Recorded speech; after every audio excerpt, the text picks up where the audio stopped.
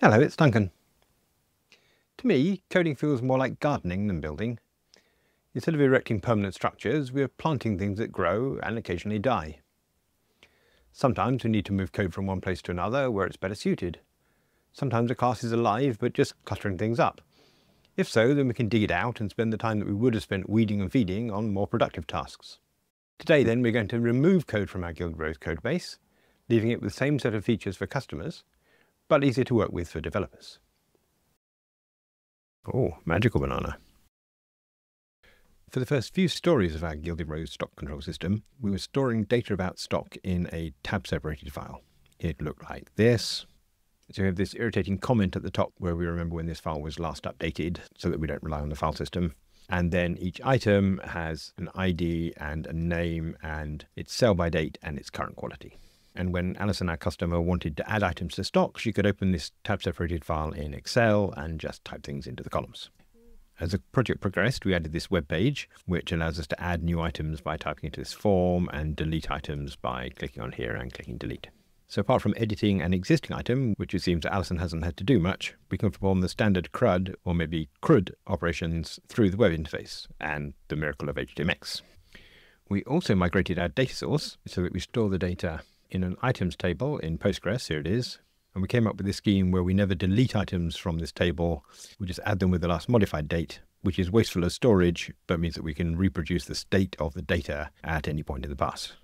Now, we didn't just cut over from this stock.tsv to this items table in one big bang.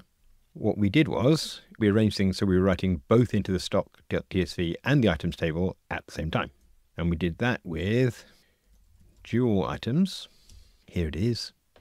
And you'll see that it has a source of truth, which I think is the database table, but it reads and writes the stock.tsv at the same time so that it was kept up to date as a backup.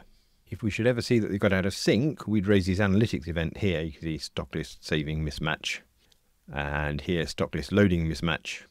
But we haven't actually seen any of those in production, so we're now happy with our Postgres solution. I haven't got round to removing these DualItems because frankly I had more interesting things to do, but it's complication that we don't need. Running the test slows things down a bit. Whenever we show the code base to somebody, they always scratch their head and say, what on earth is that still doing there? So this feels like a good time to do a bit of pruning, to strip the code base back to its bare essentials so that it's as simple as it can be. We're not carrying the weight of any code that we don't need.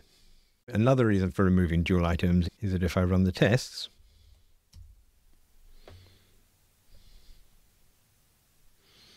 you'll see the DualItems tests, because it does use the database, is taking 600 milliseconds.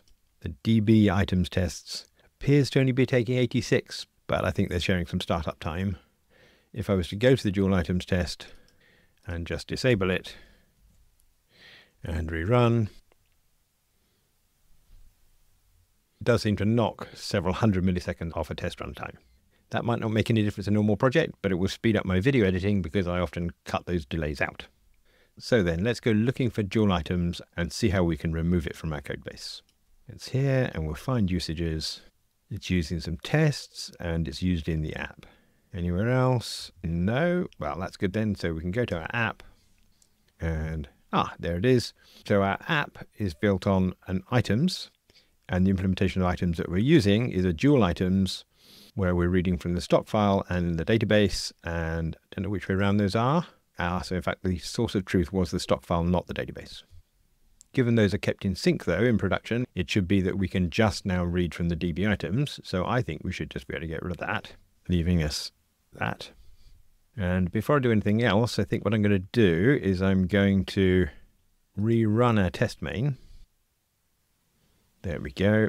And now if I bring down the previous data and refresh, it should be loading not from the tab separated file, but from the database, but the data should be the same. Let's have a look. Well, it didn't send any changes, so that's good. And we did actually read because we can see that in our structured logging there. Okay. Guess we may have an import here. Well, in fact, our first warning is that the stock file is now unused, and that's because we're not using this as part of our StockFileItems. I think maybe we'll come back to that. First of all, we'll go to our DualItems tests, and I think we can now just delete this class because we know that DualItems is not used anywhere in production code. Easiest place to do it is probably here. We can say, oh, interesting. We can rename the file from there, but we don't seem to be able to delete it. Let's go here instead and say delete. Okay, and I'll just run all our tests again to check that we can build. Aha. Okay, it looks like some other test class was relying on a function that we just deleted. So let's undo if we can. Turns out we cannot. So we'll go back here and we will go to commit and we'll say, let's roll that back. And now let's go back into that file and see what we were using. And the answer is this transactionally. So it looks like we defined it in this file and then used it in fixture because it was useful in other places. So let's just take that out of there and put it into fixture that wants to use it and maybe make it private so that nobody else can. Now back to DualItems tests. That now can't see transactionally, but that's okay because we are about to delete that whole class to start with and run. Aha, that's interesting. Let's have a look, see what we have here. Remember to close DbItems class. And it says DualItems is not open when DualItems test doesn't exist. Okay, well, it was quite a long time ago, but in the back of my mind, I seem to remember that the DbItems here, which used to be DualItems, is open, yes, because somewhere in DualItems test, we had to override a method in order, I think, to induce some errors. So I think what happened was I wasn't happy with this being open, so I wrote this test to see that if we don't have a DualItems test, to check that I remember to close DbItems, or rather not make it open. So it should be that if we make that not open and rerun. That's good. So this has now done its job of reminding me a thing to do. So now I should be able to delete that file. And also now the tests for DualItems. And run. Good, and we're down to 992 milliseconds. That's promising. Okay then, now IntelliJ shows us there are no references to DualItems, so we should be able to delete that. Now that's removed the class, but now there are a whole bunch of things that the class use that we should be able to remove.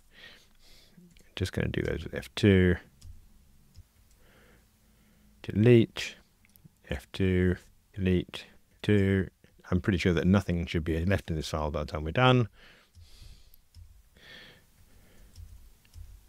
And this is quite a slow way to find out. Okay, I wonder if IntelliJ is clever enough to have deleted the file altogether. Now there's nothing in it. Let's have a look. Oh yes, DualItems has been deleted. That's good. Okay then, back in our app, you can see the stock file is unused now. And that's because we are no longer creating a StockFileItems. Let's go and have a look at StockFileItems. Here it is. And the question is now, is it used by anything other than tests? No, it isn't. That's good. So again, we should be able to delete the test. And now StockFileItems is itself unused. If we look inside here, in particular in save, you can see there's some pretty hairy code. We're creating a temp file for the version.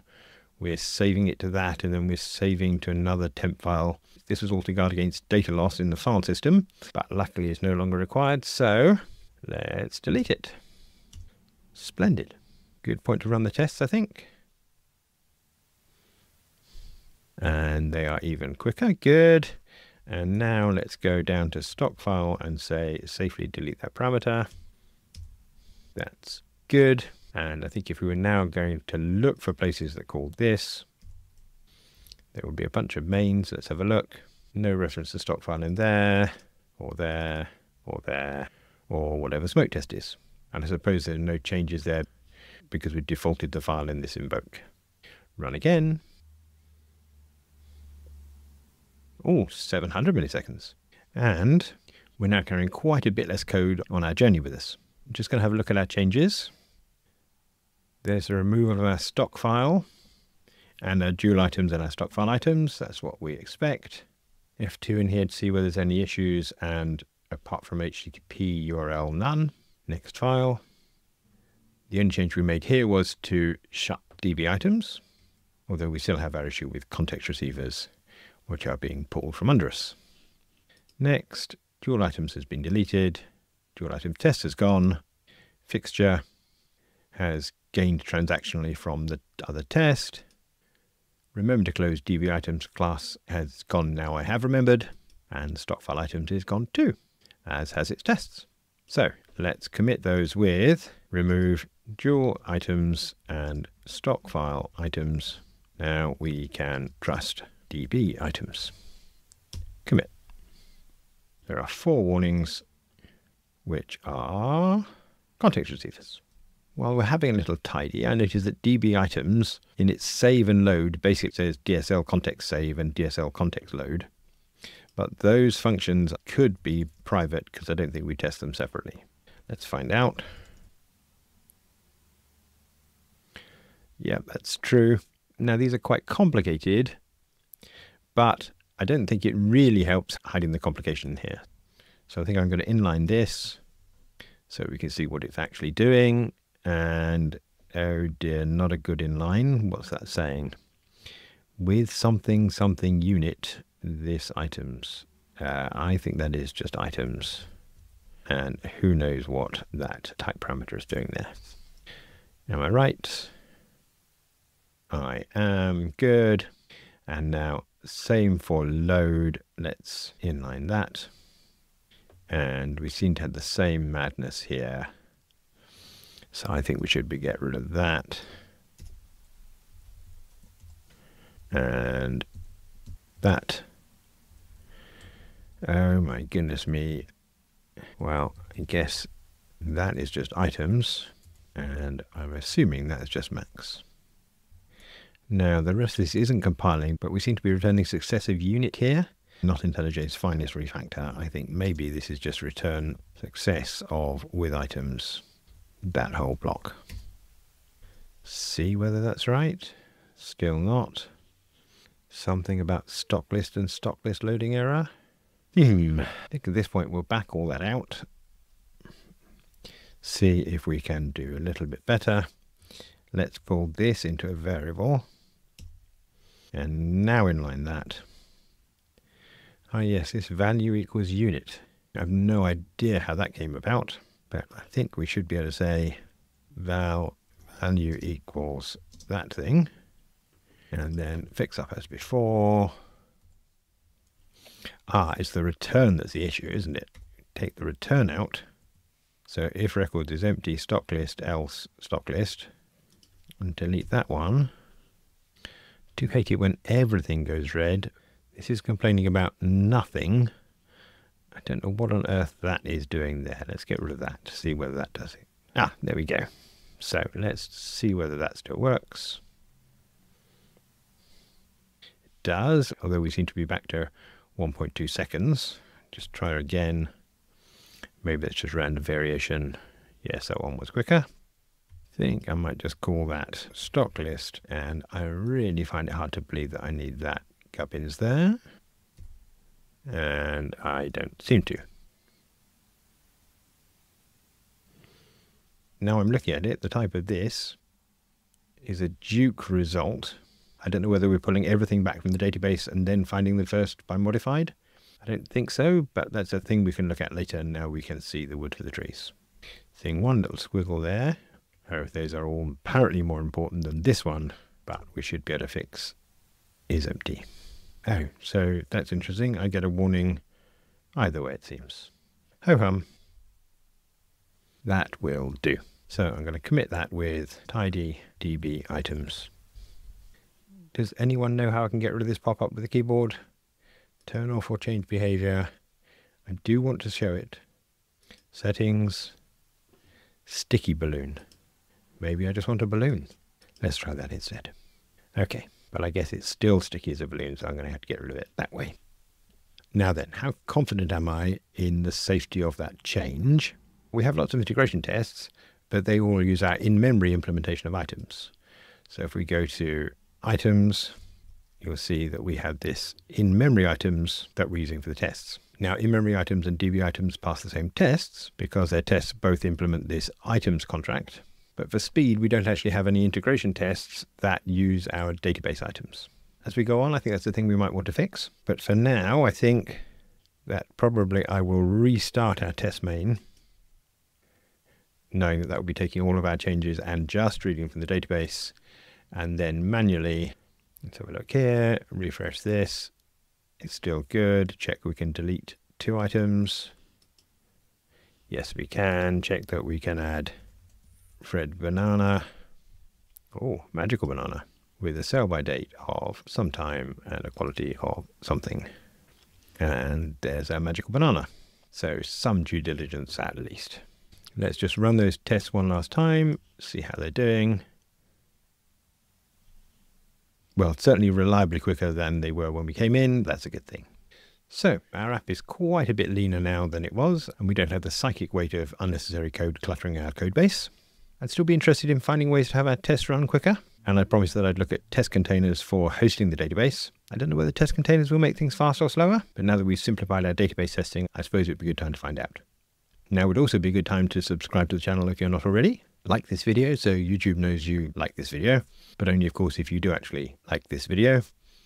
And finally, if you're going to be at KotlinConf 2025 or even just in Copenhagen in May, then please consider signing up for the workshop that Nat Price and I are running. It's called Refactoring to Functional Kotlin, and will give you hands-on experience of taking legacy code and safely migrating it to a functional style. Places are limited, so buy now at kotlinconf.com/workshops. Thanks for watching.